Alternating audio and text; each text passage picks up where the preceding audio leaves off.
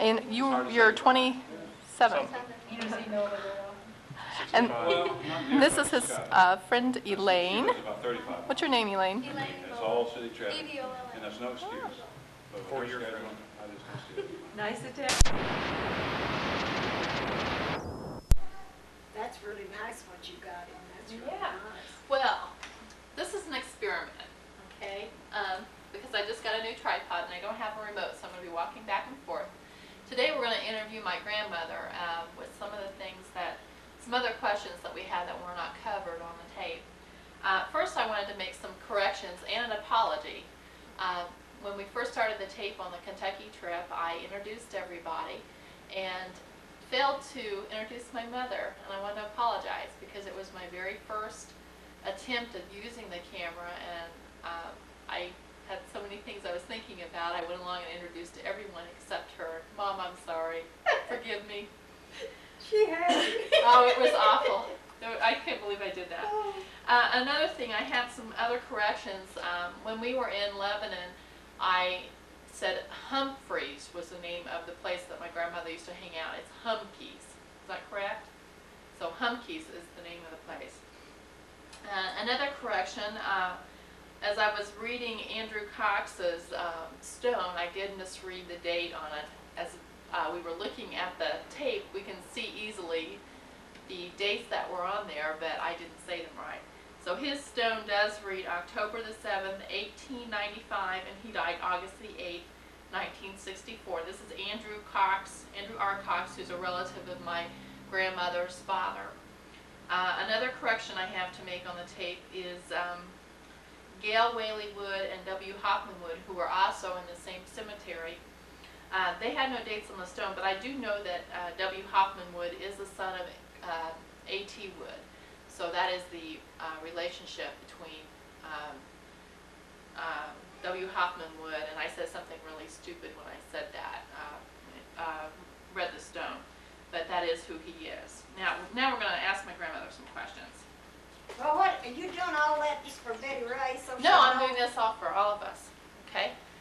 Okay, and I'm going to stop this. This is not going to be real professional, guys. I'm going to do the best I can here. I don't have anything to say. I'm going to kill her. We're in my grandma's new apartment, and I'm going to, there's my grandma sitting here. I'm going to move back a little bit and span so you can kind of see. We're still kind of unpacking, but I'm going to move. You want to hide that walker? No, we won't hide the walker yet. She's got her curio cabinet over here, and I'm going to span around here. And the lights there make it a little bit more difficult. Ronnie put up. Ronnie just put up a shelf, and she's got all her little doodads up there. Some of these doodads were, let's see, any of those up there were your mom's? No? No, not Hardy. This doll, this cabinet over here was my mom's. Which one was that? The dress, the doll you dressed. Oh yeah, I'll show you that. Okay, over there is her bathroom, and then you can see her dining room is over there. That's where you come in. That's my favorite picture. Yeah. Back over to the left, I didn't show you, is her back bedroom. Let's see if I can trip over this cord here. And we're going to go, right in there is her kitchen. And you have a look-in thing through here that goes into the living room. So you can see all that. Step over here. This is tricky. Okay.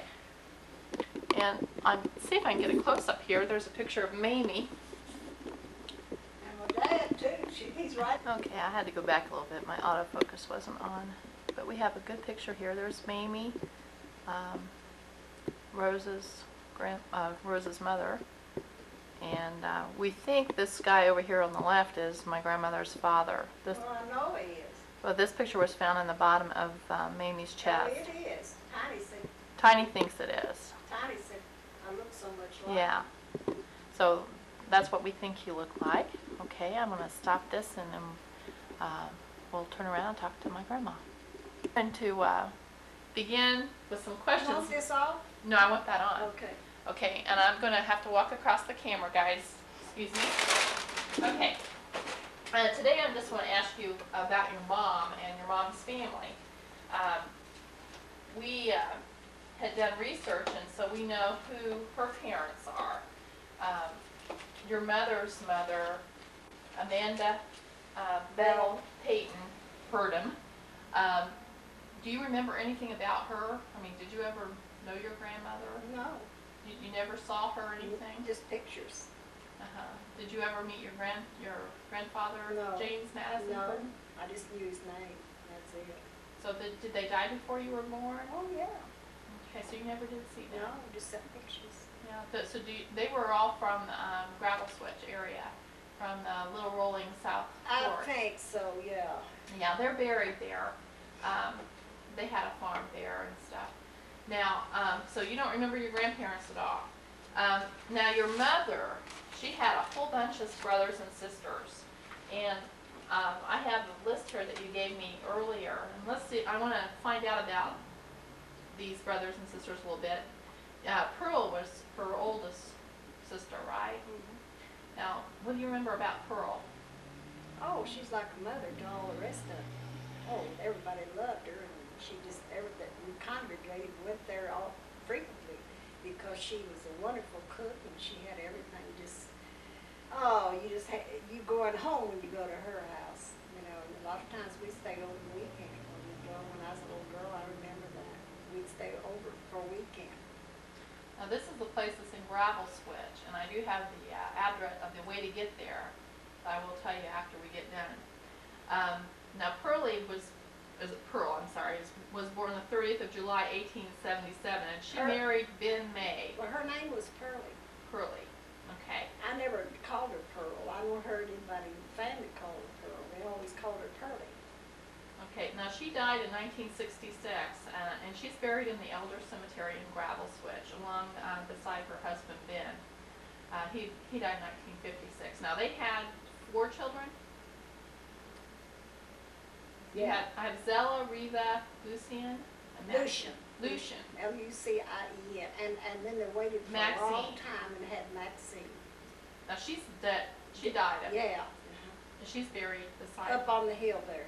Okay. Now the property that Ben May had, he had a farm, and I'm reading now out of the.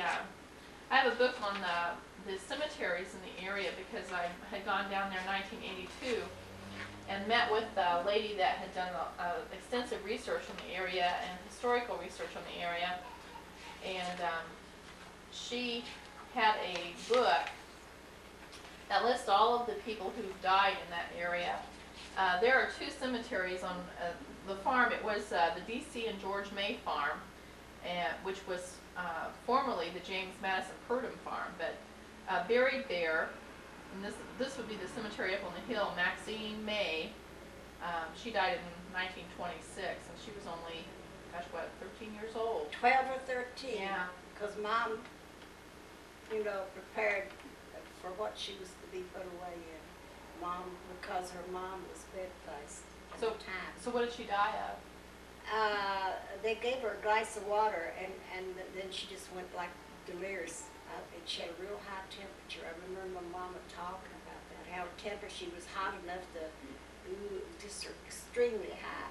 I think they called it, well, I can't think right now exactly, but I remember that she just died after they gave her that glass of water. Huh. But you can't remember what I can't remember what it was, so I think it's like,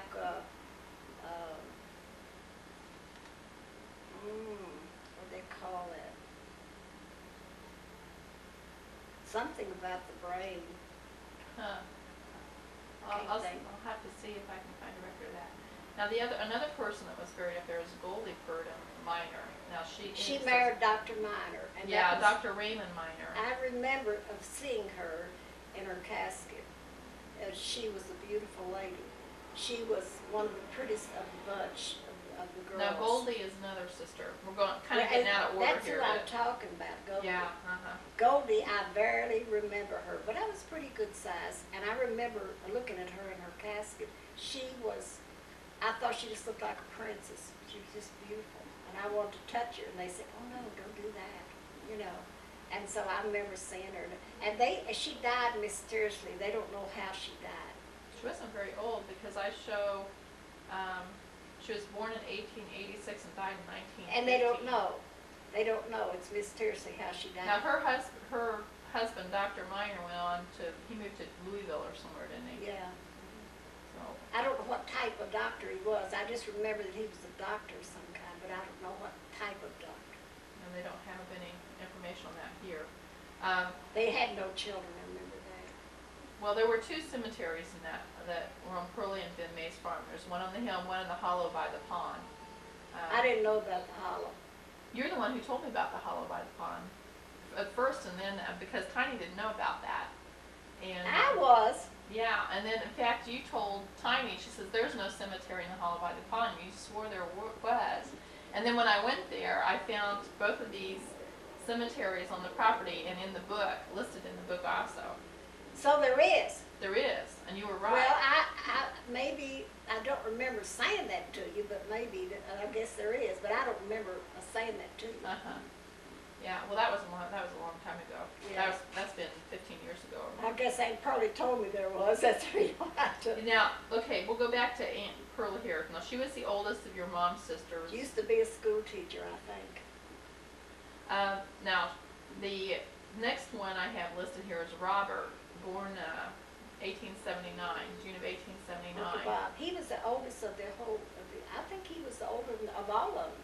But Aunt Pearlie was the oldest of the girls.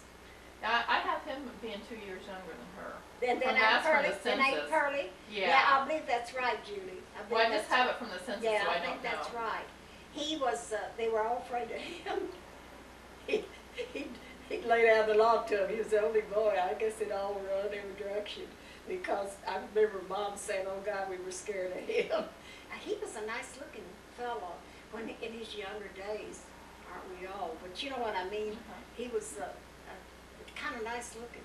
And so did he live around in Gravel Switch area, or did he move somewhere else? Oh, well, he lived for years around Gravel Switch, but then he moved to Louisville later on. And he had some children. Oh, he had a whole bunch of them. He married 2-3 times. Did he? Mm-hmm. Well, you had, let's see, 1, 2, 3, 4, 5. You told me 5 of them. You have Robert Lee, Christine, Cleo, and Niece Bell. Now, Aunt Debbie should be Stella here. May. Aunt Debbie should be here because she could tell you a lot of that stuff. I'll tell you, she's not that far gone. She knows all that stuff. She knows all that. So, are there any other children of his that you can think of? No, I can't. But Stella May, I thought Stella May was supposed to have been Reva's daughter. Well, you know, I'm looking at the Purdom Cemetery book here. It says Stella May, daughter of Bob Purdom and Mamie Garrett Purdom. Well, that's his first wife, I think. Might have been a last wife. I don't know. He had a wife named Mamie. Born April 7th, 1920, died November 19th, 1924. Verse on the stone. She was the sunshine of our home. I don't know if that's the same. Where'd you get that, Julie? I don't know. That would be Stella May Purdom, and that would be the correct name. Yes, that would be. But Stella May I have underlined, and I don't know why it's underlined. Well, I was thinking Zella or Reva one had a daughter named Stella May. I could be wrong. Okay, we'll try to find that out, because that we could be the I know they had one named Juanita. Who did? Reva's daughter, Juanita. Uh-huh. And she married pretty well. And she Now Reva Isaacs is still living. Reva Isaacs is the last guy she married. No. She married Isaacs, and then that marriage didn't work out, and she married a guy that went blind. And he was buried. He hadn't been dead so terribly long, but she's still living, and she lives in Louisville. Now, your Aunt Flossie, that would be Mamie's sister Flossie. I have her next in line. Well, she comes after Pearlie. Well, yeah, we have Pearl, Robert, and then Flossie. Now, she married who? She'd only married once. Who'd she marry? She married John Jacob Moore. Okay, I have Ben Moore. Why do I have Ben Moore? I don't know. His name's John. John Jacob John Moore. J. Okay. J.J. Moore. Okay. So that needs to be corrected unless she. Okay, and then the next child I have is Iva. She died. And Cancer of the throat. 1935 she died. Now you heard me speak of Dudley a lot. Yeah. Okay, that's his mom. Okay, now you told me Virgil, Augustus, Foster, Dudley, and Lyman. Did you say Gustus? Augustus. No, it's Gustus. Gustus. Okay. Gustus. Okay, that needs to be corrected also. Okay, she married, Iva married, She was married twice. okay. She married, let's see, I'm pretty sure she married Virgil Lewis. Maybe she wasn't married twice. Is it L-O-U-I-S or L-E-W-I-S, do you remember? L-E-W-I-S. Okay. Do you remember anything about her? I just remember she was a very nice person. She loved her family. She was an attractive lady, but she had a very hard life because I think he drank quite a bit. You want me to tell that? Well, you can tell whatever's true. Well, anyway, that's the way it was. And she had the 4 boys, and we used to laugh about it because Mom had girls and she had the boys, and we just thought that was kind of funny. And every time she'd come to see me, she'd always bring me something real nice. One time she came and brought me a rabbit, and I thought it was wonderful. She was a very giving person. Most of my aunts were giving people. They were giving people, not selfish, you know, they were just givers. Where did they live? Louisville. As far as I know, they lived there all their lives. And Lyman still lives there, and Dudley lives out of Louisville. Foster died, and Gustus, now I guess Foster died, and then Gustus died not too long ago. He was the oldest of the bunch, and he was a real, I went to Aunt Flossie's funeral when she died, and I encountered him. And I asked him, I said, well, I never cared for him as much as I did Dudley, because he was so nippy or something, you know, he'd say things that kind of bugged me. And so he just say to me, you know, Aunt Dovey, she's gonna, he thought he's gonna get some of Aunt Dovey's inheritance when she died. That's all he talked about. He called her all the time, and then he died. See, you never know what's gonna happen. You just don't know. She may outlive everybody. Let's see, the next one was Goldie. And we I don't talked know. about her. I know least about her of any of them because I just barely remember seeing her. And they had her in the casket at Aunt Pearlie's house. I remember And she going. didn't have any children. And she didn't have any children. And as far as I know, she didn't marry but once. Uh-huh. As far as I know it, I don't know that to be a fact, but I think that's the way it was. And then your mom, Yeah. okay, Mamie, and she was born when? Do you remember? No. 4th of March, 1889. Yeah. She was 83 when she died. And I have June the 3rd, 1972. That's probably right about it. And then Mom, did you get her middle name? Wallace? Wallace, and I've seen it spelled 2 ways, so I'm going to have to look on her birth certificate. I've It's seen it. W-A-L-L-A-C-E. Okay, but in the family Bible, it's written W-A-L-L-I-S, so I need to see on her birth certificate how they Well, actually now, I are. never did see that. Yeah, well, that's in Aunt Debbie's possession, and And Aunt Debbie, she just knows everything. yeah, that's why. I never knew it. As for me, I never knew it any other way. I always knew it as W-A-L-L-A-C-E.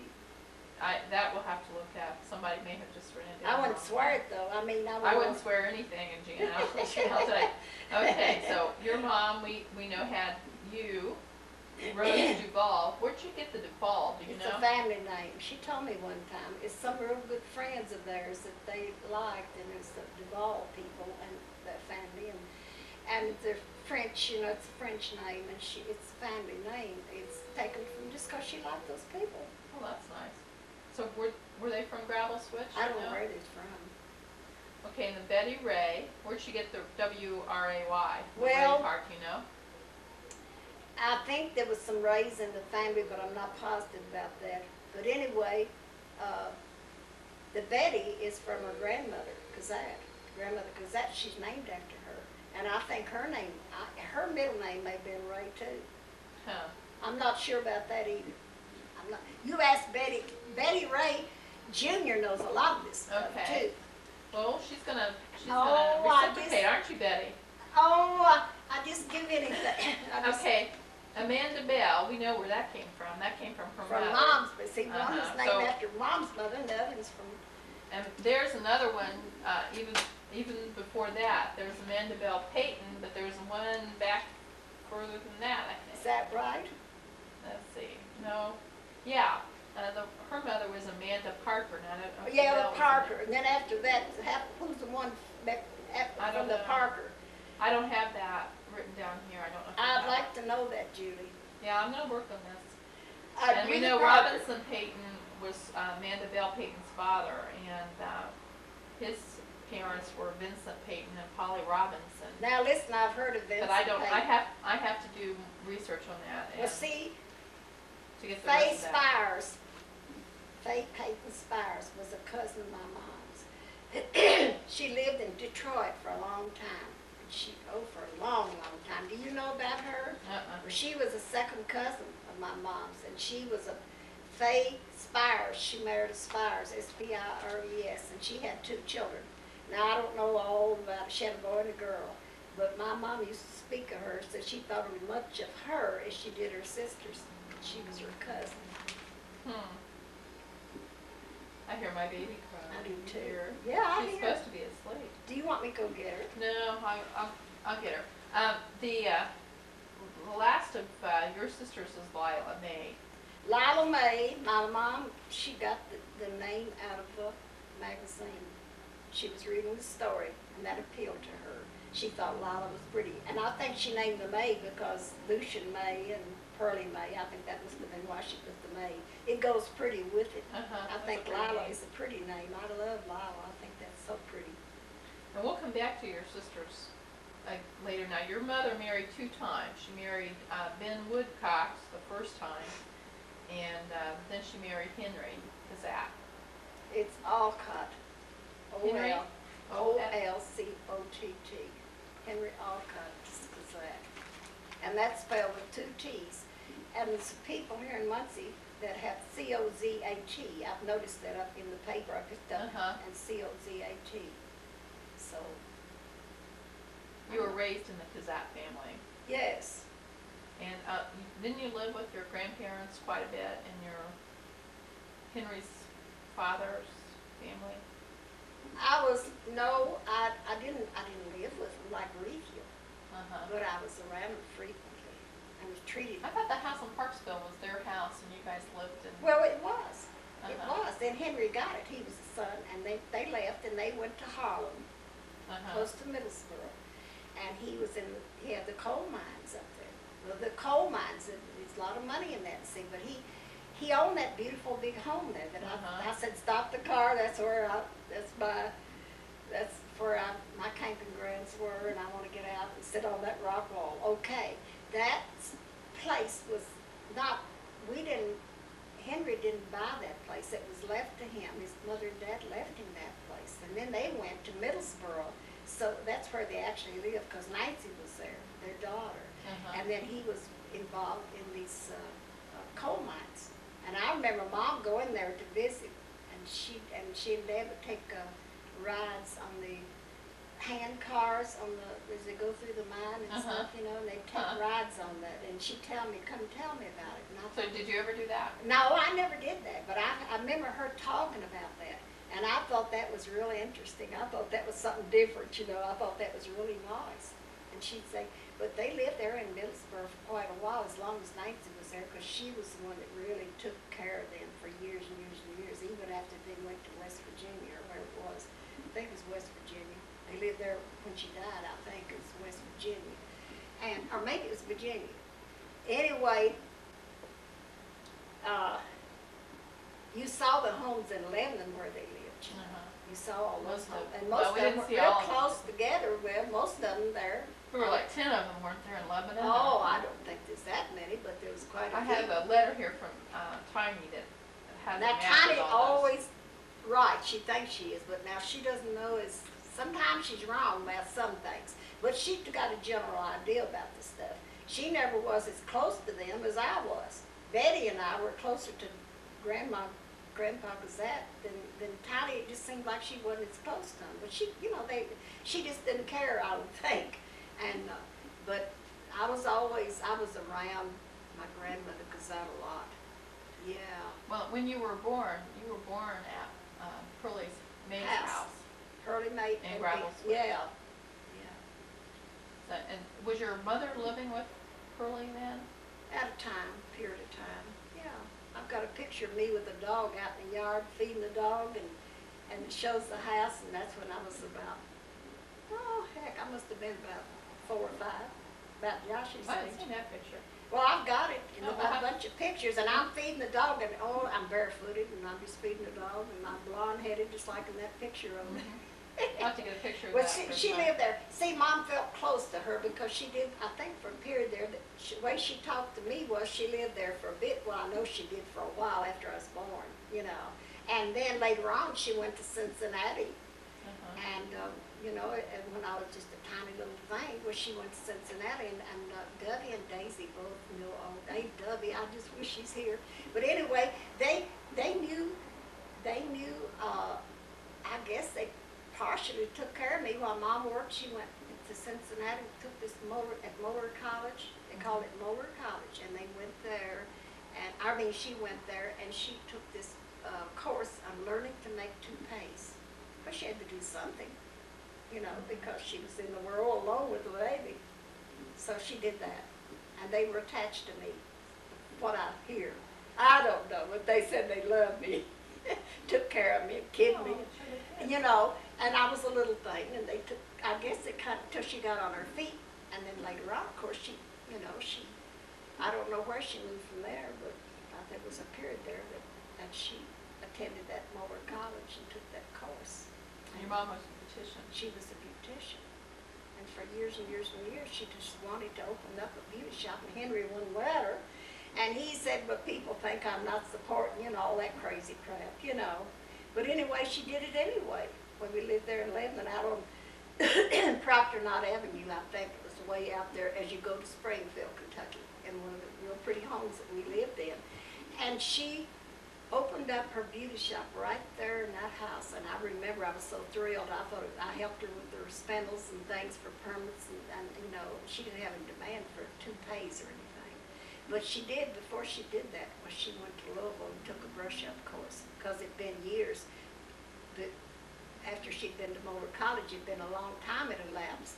So she went and took a brush-up course, and there was no demand much for toupees, so she went ahead against his wishes and opened up the shop. Then later on, she checked in and moved downtown and worked with another lady. Her name was Miss Yaden. I remember her calling her Miss Yaden. And she worked with her for a while, and then she rented a room downtown. This is in Lebanon now. And she rented this room, and she had her own shop then. She had her own shop. And that's when she really enjoyed it, when she had her own shop, because she likes to be her own person. She didn't want to be taking orders from somebody else. Wasn't there a period of time there that Henry left when she got Well, no, I don't know too much about that. All I know is that he... I meant when you were in high school, or out of high school. No, I was out of high school. I was, when we lived in Stanford, you're talking about I don't Stanford. know when. Well, there was a period there. Well, when he lived in Lebanon, too, he would go away. I think he did... they didn't get a separation, but he was gone quite a bit. And then he came back, and he'd go back. But then, you see, after he worked there and for his dad there in Lebanon, all the time I remember when I was growing up there at Lebanon going to school and stuff, well, he worked for the Kazak Motor Company. And where I showed you where it was, well, that's where he worked, and everybody said, well, if he gets in trouble about anything or financially, well, his dad will help him, you know, because he was the only son. And I guess they did get along pretty well and everything, but I remember going in there and asking him for money to go to a movie. Betty Ray and we'd go in there and say, we want to go to the movie. He'd say, here. You know, we'd do that every Saturday. He'd go to a matinee. And I remember that